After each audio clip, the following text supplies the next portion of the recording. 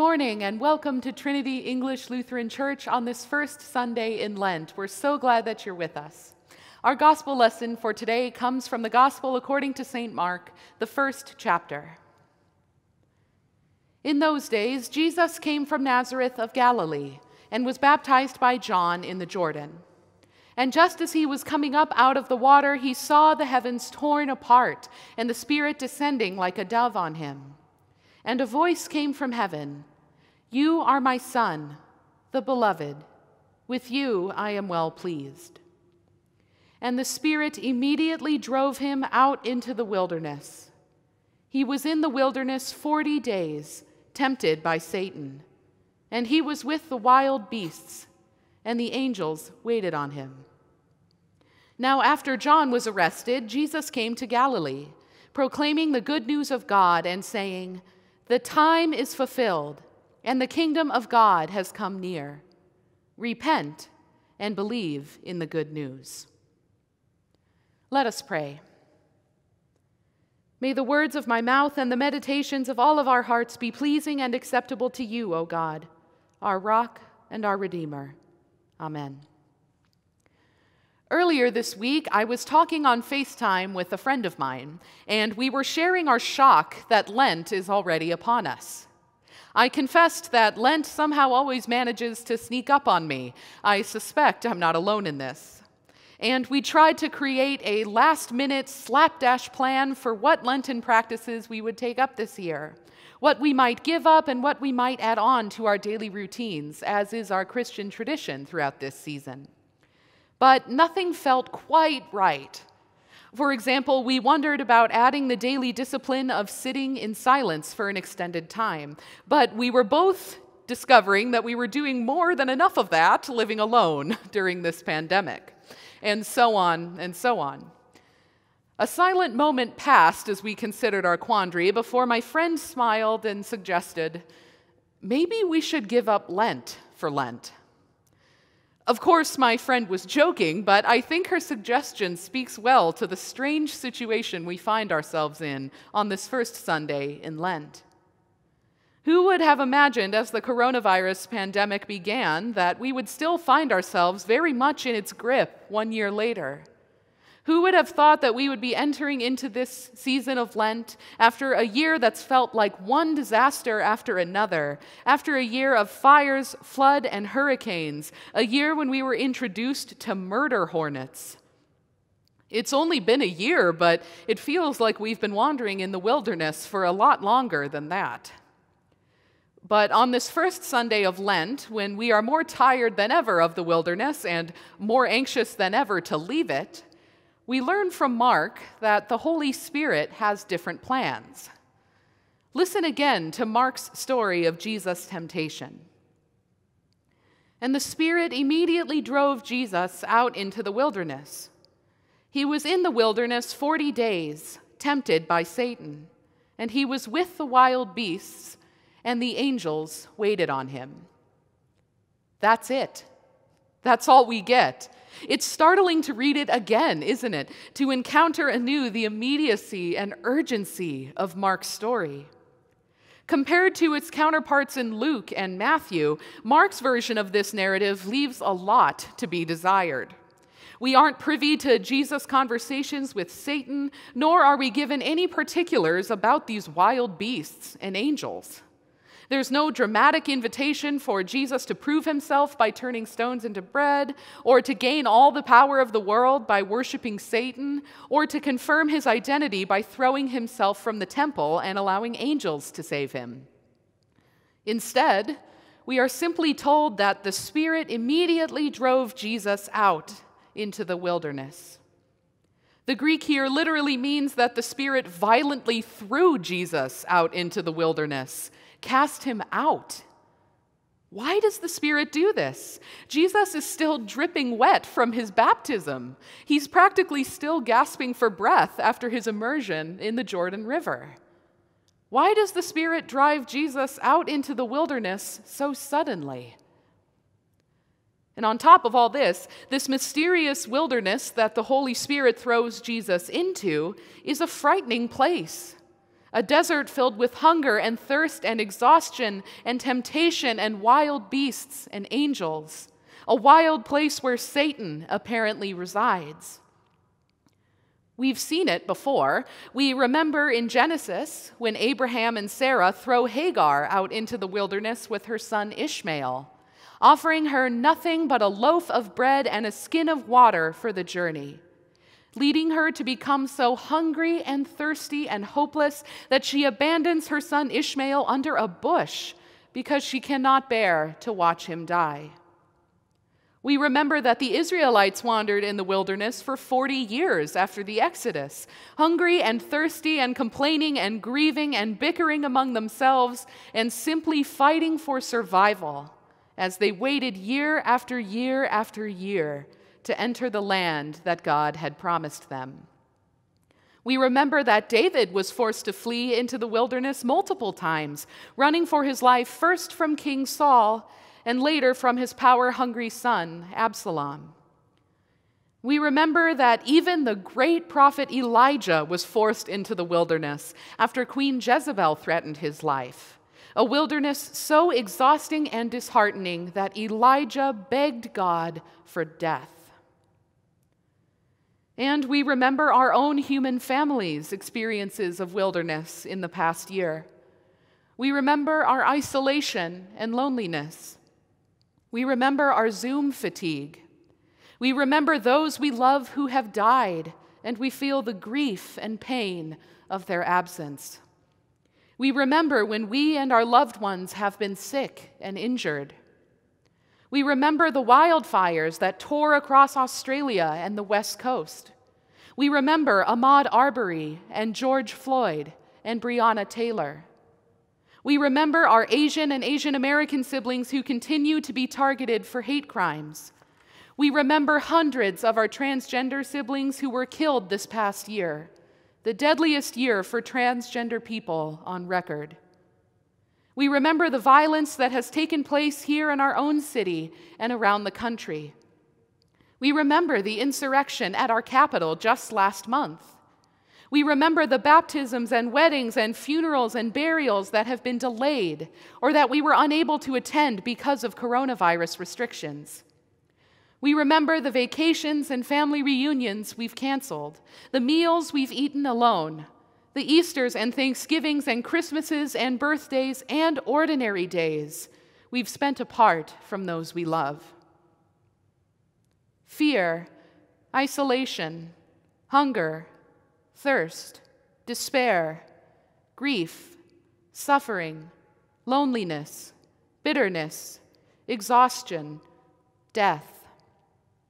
This is what the wilderness holds for God's people. But it's not the end of the story. And the Spirit immediately drove Jesus out into the wilderness. God hears Hagar and Ishmael's cries and finds them in the wilderness, making a way for them where there was no way. Do not be afraid, God says, opening Hagar and Ishmael's eyes to a nearby well of water. And the Spirit immediately drove Jesus out into the wilderness. Even as the uncooperative and rebellious Israelites wander in the wilderness, God does not abandon them. As a pillar of fire and cloud, God accompanies God's people through all the sand and dust and sun, providing them with manna and quail to sustain them. And the Spirit immediately drove Jesus out into the wilderness. David cries out to God from the wilderness of Judah. "O God, you are my God," he says. "I seek you, my soul thirsts for you, my flesh faints for you, as in a dry and weary land where there is no water." And God finds David, even in this most barren place. "My soul is satisfied as with a rich feast," David says, "and my mouth praises you with joyful lips, for you have been my help. And in the shadow of your wings I sing for joy." And the Spirit immediately drove Jesus out into the wilderness. When Elijah cries out to God for death as he journeys through the wilderness, God finds him. Offering Elijah a cake baked on hot stones and a jar of water, God says, "Get up and eat. Otherwise, the journey will be too much for you." And the Spirit immediately drove Jesus out into the wilderness. Womanist theologian Dolores Williams reminds us that the wilderness, this place where we come face to face with fear and isolation and anger and hunger and thirst and suffering and despair and loneliness and bitterness and exhaustion and death, this is where we are most powerfully reminded of how much we need God, the place where we are most keenly aware of God's role in our survival. The wilderness, in other words, is where God finds God's people when we're at our very worst, where God sees us and sustains us and calls us forward step by step, where, as Letty Russell writes, we encounter a God who brings justice and healing to our world in crisis. And this morning, Mark invites us to see ourselves in this wilderness story. And the Spirit immediately drove Jesus out into the wilderness. Thanks be to God, because that means that even in this wilderness, we're not out of God's reach. It means that Jesus is in the wilderness with us. Now, make no mistake, this reality isn't some sort of silver lining platitude or a free pass to ignore the pain in our lives and in our world in hopes that God will fix it all for us. We are in the muck of the wilderness, dear friends, and we remember in this Lenten season that we brought ourselves here. This is not a safe or fulfilling or healthy or good place for us or for our neighbors. And God doesn't offer us a golden ticket escape from it all. Instead, God invites us to participate in the healing, redemptive, restorative work of justice and peace that God is already doing in the wilderness. And thanks be to God, the Holy Spirit has thrown Jesus into the wilderness to be in the muck with us, too. So maybe my friend was onto something when she suggested that we give up Lent for Lent this year. After all, we're already in the wilderness of Lent. We've been here for a year now, and even though there's a light at the end of the tunnel, we know that we're not out of it yet. So maybe our call for this Lent isn't necessarily to enter into the wilderness, but to renew our commitment to really living in the wilderness with and for our neighbors, to resist the temptation to look away and get comfortable, and to join in the work of justice and peace that God is doing among us.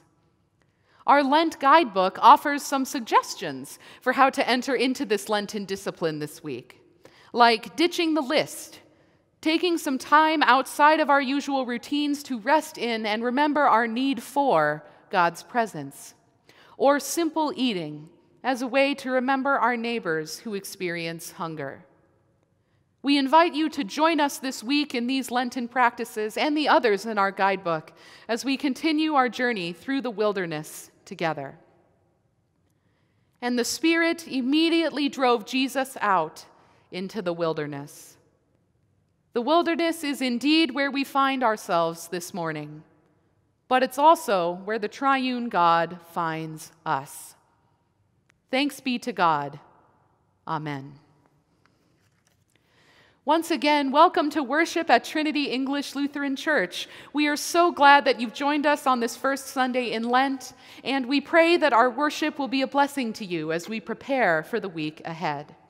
We want to be sure to let you know this morning about a new opportunity for fellowship and conversation here in the life of our church, and that is the Trinity English Book Group. We are gathering on the third Monday of each month on Zoom throughout this winter and spring season to explore the question, what does the secular have to do with the sacred? Each month we read and discuss a different novel.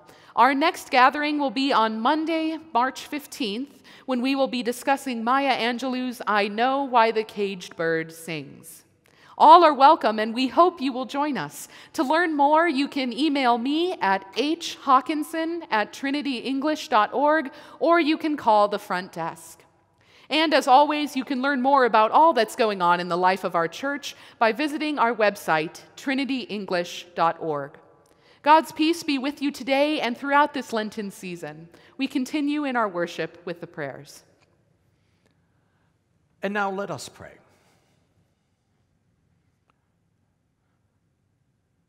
Lord Jesus, we give you thanks for the remembrance of your time in the wilderness, the remembrance of how you were with the wild beasts, how you were in the presence of the evil one even. We give you thanks for this remembrance because it gives us hope that even as we are in the wild places now, that we are not there alone, that you've gone there before us, that your presence lingers there waiting for us and to accompany us through those places.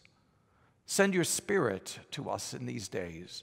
Allow us to know your presence and give us your peace that as we navigate those wild places, that we know that your presence is among us, that you give us strength for the journey, and that you allow us to be your people even while we are there. In the midst of all of the wildernesses that we have felt over this past year, we pray for your grace and your peace. We pray that you would forgive us those times when we have been impatient, when we have been impertinent towards one another, when we have been forgetful, when we have been self-centered, when we have wished for nothing other than for all of this to go away, and that somehow we could be exempted even when others weren't.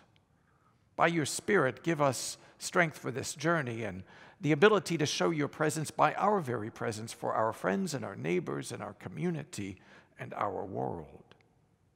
In the midst of turmoil and disruption, we pray that you would allow us to be present in our community, knowing that our community depends upon us, that our community is a gathering and collection of all of us together. Give us hearts and minds that are able to see beyond our own individual selves into the hearts and minds of all of those who are around us. Give us your Spirit that we could act as you would act to be present for all of those who are in this world. We pray for all of those who are in positions of authority, those who are in government, the president, the Congress, and all who judge and administer the laws, for our own governor, for our own mayor, and all of those who are in positions of authority that have been elected or appointed in our places of life and work, that they would be instruments of your peace and your guidance and your reconciliation in this community.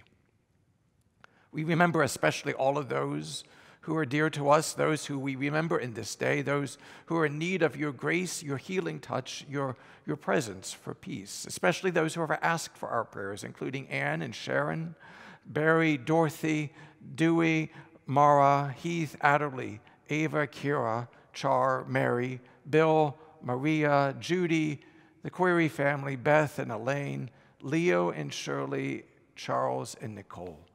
Give them your grace and your strength for the times that are ahead of them. Guard us in this week. Allow us to feel your presence, knowing that in those moments when we may sense that we're alone, to know that we really aren't, that your Spirit guides and helps and directs us now and in all of the days yet to come. And now, Lord Jesus, we hold and give to you all of those things which are on our hearts and our minds, granting that you would give us peace and strength for the days that are ahead. Through your name we pray.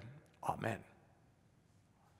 And now may the Lord bless you and keep you. May the Lord's face shine on you and be gracious to you. May the Lord look upon you with favor this week and in the days to come, in grace and peace. In the name of our Father, and of the Son, and of the Holy Spirit. Amen.